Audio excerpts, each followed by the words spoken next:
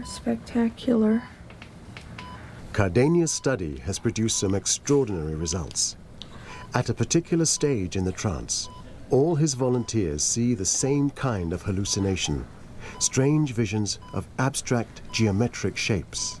They move and they flow into each other. And sometimes they mix and sometimes they don't. What I found was that across individuals, and again, please bear in mind that these people were not in contact with each other. They were not in the same class. They did not know each other. I found out that there seemed to be more or less a general pattern. When people are experiencing unusual, altered states of consciousness, they see some geometric patterns. There are about 4 or 5 constants. A number of them have to do with grids, just geometric figures that have to do with grids, spirals, funnels, tunnels, figures of that sort.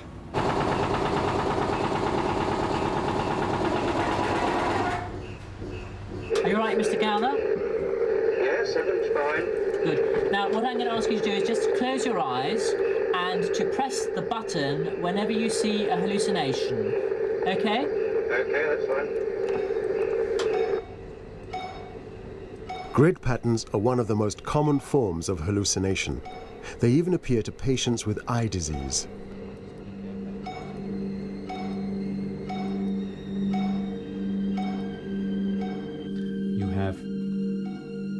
Edmund Gowler sees these grids spontaneously in areas where his vision is blank. Doctors believe it's because the brain is starved of information from damaged parts of the retina, just as it is starved of visual information in a trance.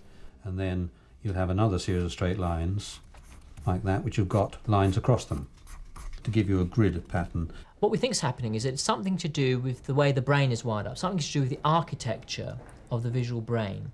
And really to develop that theme further, we have to look at the brain as it's working. We have to capture a hallucination in a brain scanner, see which parts of the brain are actually lighting up during a hallucination.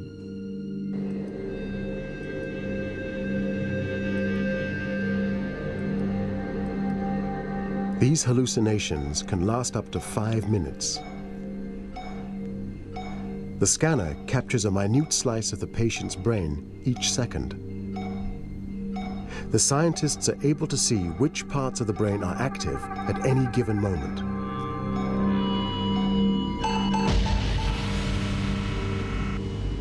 This is a patient who's having grid hallucinations.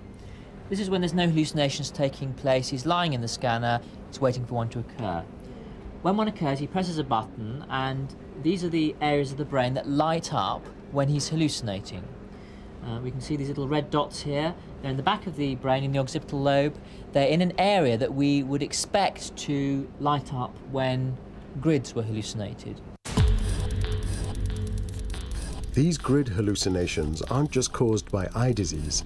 They also occur to people with migraine, strokes,